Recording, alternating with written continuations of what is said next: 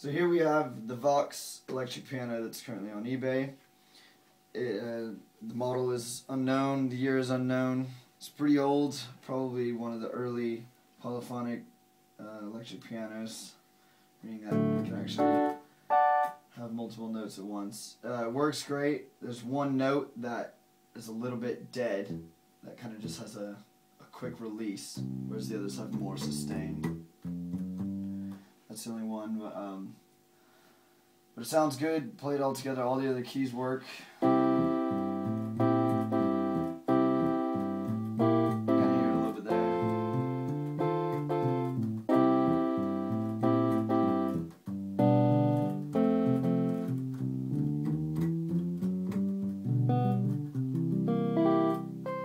So right now it's on a setting where it splits the keyboard from this G downward as a sort of bass guitar sound, and from that G upward it has the supposed piano sound, which as you can tell isn't much like a piano as we know it.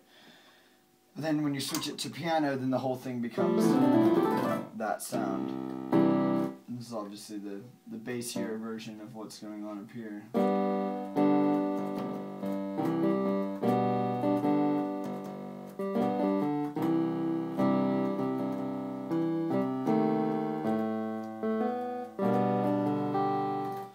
That's sort of what that sounds like there. We've got a few different settings. So obviously between piano and bass, you can turn the fader up. So when you have it in that mode, if the bass is a bit loud, you can pull that down while the piano stays the same. Or you can pull the piano down, turn the bass up.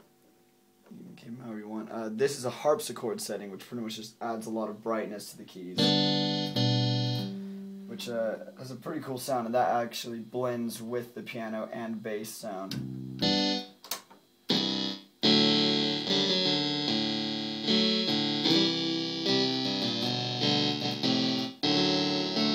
So you can see a lot of the potential that it has. It can sound pretty plain on its own, but running it into a guitar amp, you've got the choice of reverb, whatever sort of effects you have in your pedal board.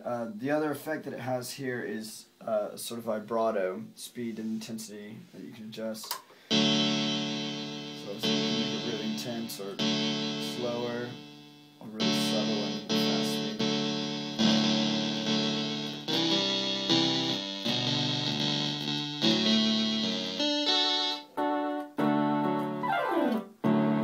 So that's it, and the last little fader here is a slight tuning fader, so you can sort of do some pitch adjustment there.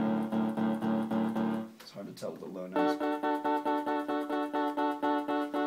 So if you're a little sharp or flat, you can adjust it that way.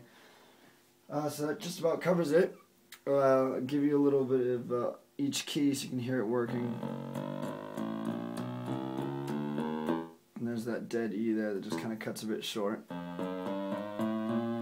the only one.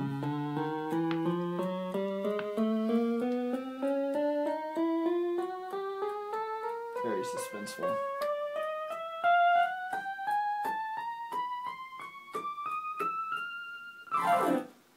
Yeah, so there you go. Happy bidding.